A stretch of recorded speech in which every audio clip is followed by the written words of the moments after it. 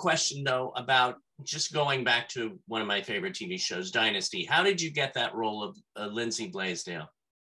That was a recommendation. So I didn't audition for that.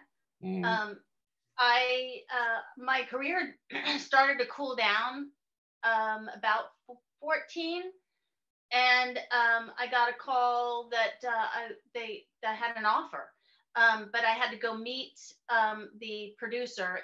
What it was Ralph Sininsky was the director of the pilot and was supposed to direct the first season. Yeah, and he was famous for he did a whole ton of the Waltons, and I mean he's been around forever. And he hired me on Heidi. He was the director for Heidi, and he was also the director for the How the West Was Won that I did.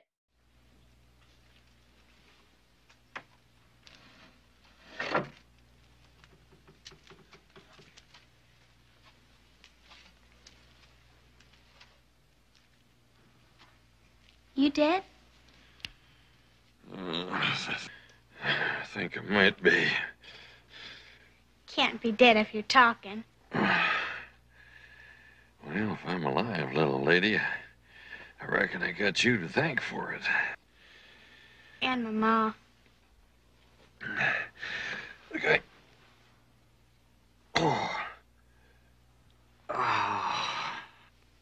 I'm Nettie. Nettie, you come away from there. Oh, it's all right, ma'am. I was just thanking your daughter there for you all helping me. Who are you, mister? My name's Zeb McCahan, ma'am. You're not from around here. No, I was on a riverboat. Something went wrong. Next thing I knowed, I was in the water. I heard about that. Pirates taking over a paddle wheeler. Did you hear anything about any other passengers being hurt? No. It's enough, Nettie. The man I'm with, don't take to strangers. You best be getting quit of here when you can. Don't mean to be no trouble to you, ma'am. Oh.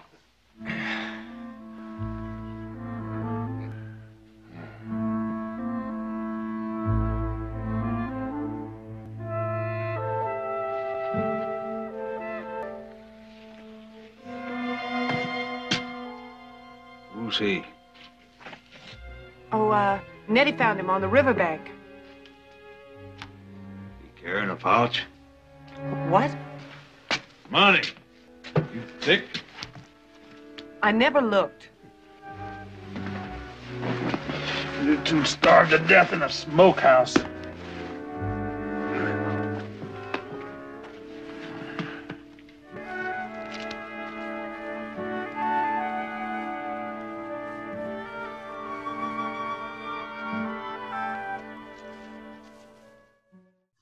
So I didn't audition for the How the West Was Won either. They just called for my availability, and I was there, and I was available, and I did that. That was a 2-hour special. And so when he was going to direct the first season, they asked me if I was available. Of course, I was cool, and there was nothing going on. So I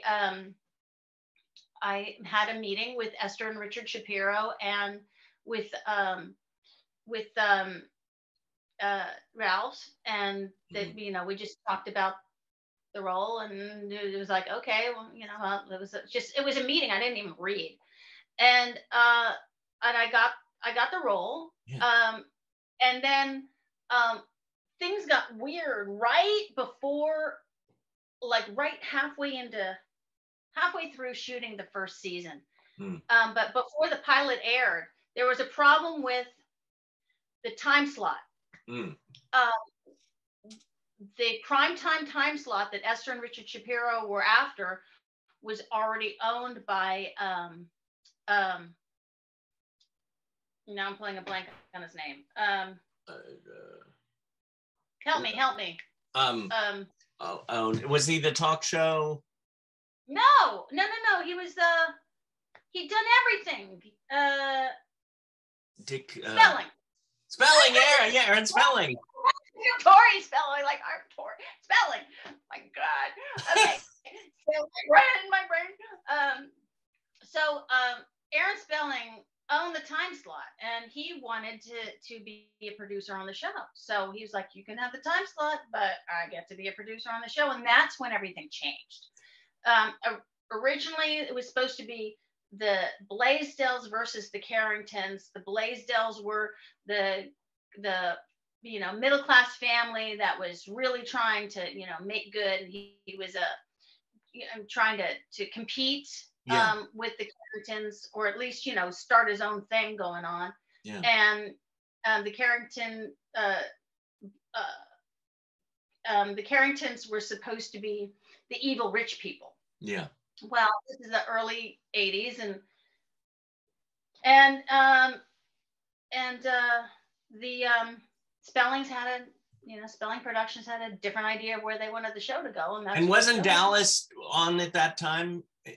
Dallas was on at that, so it was supposed to compete with Dallas. Yeah. Okay. It was ABC. Yeah. And we were competing with Dallas, which is either NBC or CBS. I can't remember now, but it was yeah. So that's how that worked out. So that's how. Long story short is that Ralph Sinensky had worked with me on Heidi. Yeah. Or I'd worked with him on Heidi and worked with him on How the West Was Won, and he hired me for Dynasty. Oh, I love that.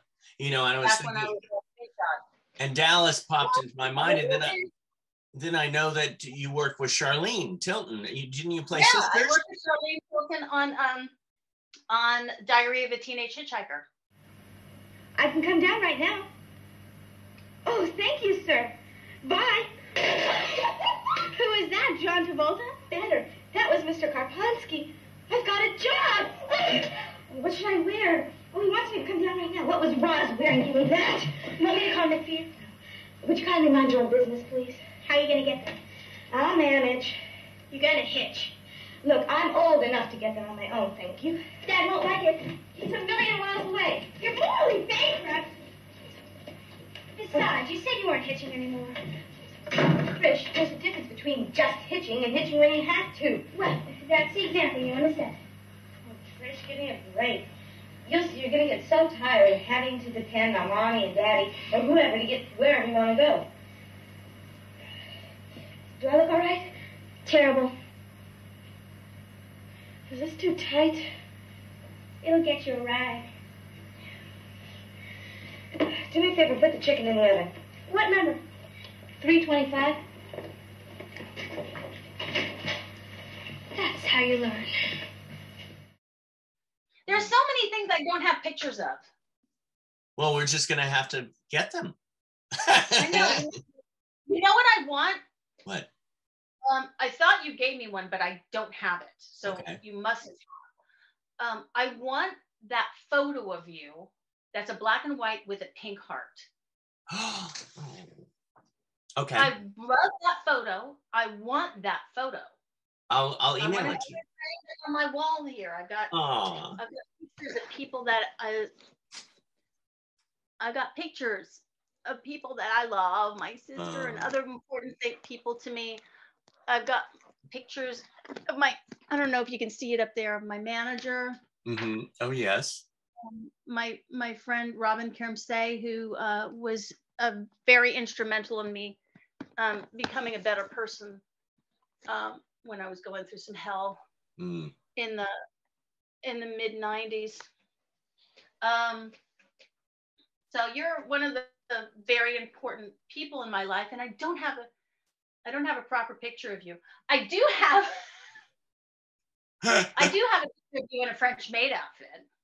I love that one. When we were at Bobby McGee's and we switched costumes. Bobby McGee's. We switched costumes for Halloween, and they wouldn't let us do it. I know. I didn't get that. You could come whatever you want. Come as whatever you want. And so we did. And then they said, no, you can't do that. I was like, no, you can't cross-dress. What? It's Halloween. And even if it wasn't. they wanted the character to stay consistent, you know. Whatever. Yeah, I guess. I don't know. But thank God that I met you, and then we, you know, friends, and then of course the pool boy. Oh, the pool boy. Directing the pool boy. Yeah. That pool boy. I must have been really frustrated. I was very sexually frustrated at the time, I guess. Well, I was too, but anyway, I relate now.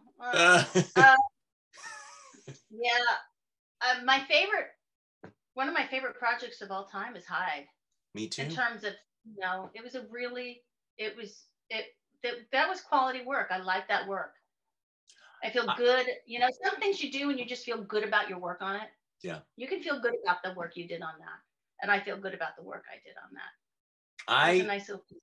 Yeah. Thank you. Yeah. I mean, when I remember, you know, Damon Krall said, you know, we're going to do this film, and, you know, and right away, I thought, who would play my wife? Katy Kurtzman. I mean, because we had that connection. We have that, we had that feeling, you know, that history together. So it added to it. Yes, definitely. Like that little scene where you know, that micro scene where it's my birthday. Yeah, yay. Oh, look, here we go. Oh. Ooh. Wow. Look at that. Nice. How does it? What is it? You know, I've seen it's a necklace. like this. Wait a minute. It goes it's a like puzzle? this. It's kind of magnetic, and you can do a lot of things with it. She showed me. You have one of these? Yeah. I don't have one, but I've seen one. And it just like clicks. Yeah, that's. See? Oh, wow. Oh, it looks nice. Oh, dear. Wait a minute. Okay. She showed me. The one I saw stuck together. It's Don't say that. No, really. Say that. It's gonna be great. It's gonna be great. Okay, this is. Thank you, baby. Thank you, beautiful. honey. Wow. Thank you, baby. Okay, let's put this in the right spot, though. Okay. Wait, Oh, there's more. very nice. Wait, there's more. Yeah. It's just the relationship between you and I, and our whole marriage was like in that little improv. The whole thing. Yeah. You know, it worked really, really well. Yeah. The inside jokes that I have with my family against you that you can't see, you know, the whole dynamic of that little teeny scene, and then how I could just reach up and be like, oh, sweetie, while I'm like on the side, you know, it's like, no wonder this guy is doing, you know, this is not a happy relationship, clearly. But it was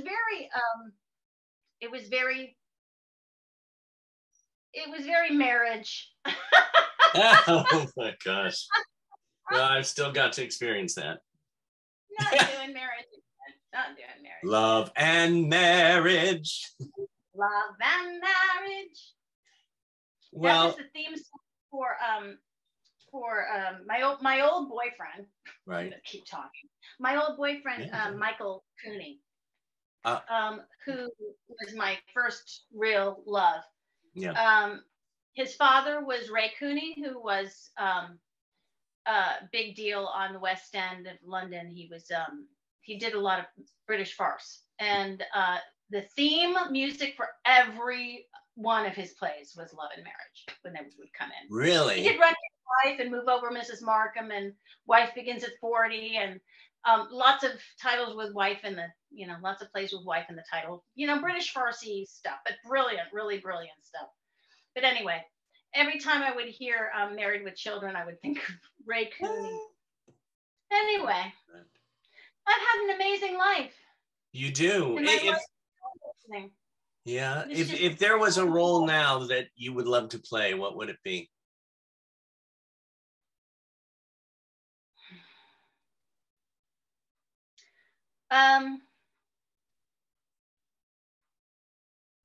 I would like to be an aunt on Handmaid's Tale. Oh my God, you'd be I great in that would show. like to be an aunt on Handmaid's Tale. I think I could be the scariest fucking aunt you ever saw. You'd be great in that. Yeah. Okay, Handmaid's Tale. She's here. She's right here. And I'm scary. That's right. In the credits, scariest fucking aunt. God, Elizabeth. What an amazing actress. She's just a star. She has got some major talent. Well, I love you very much. I love you back. It's good to see you. You too. And we'll have to do this on the side sometime. Okay. And Elizabeth Moss, anytime. Anytime. Anytime, I'm there. And thank you again for all the times that you came to teach at Meet the Biz and Performing Arts. Oh, I miss your babies. I miss all of that. Well, you know. I miss teaching. Thank you. Oh, it's the fam. It's the fam. All right, hun. Thank you. Love you. Love you. Love you more. Mwah. Mwah.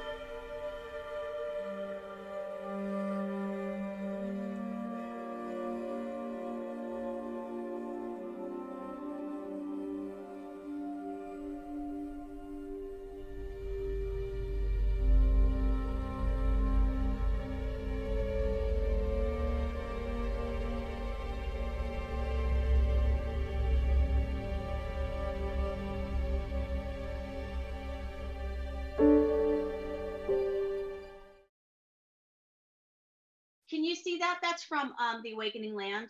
Yes. Look at that. I'm actually sitting on that scene you were talking about was right there on that. And there's me with Mickey Rooney. Oh, right. And then there's Darren McGavin and Mickey Rooney and me. And then we have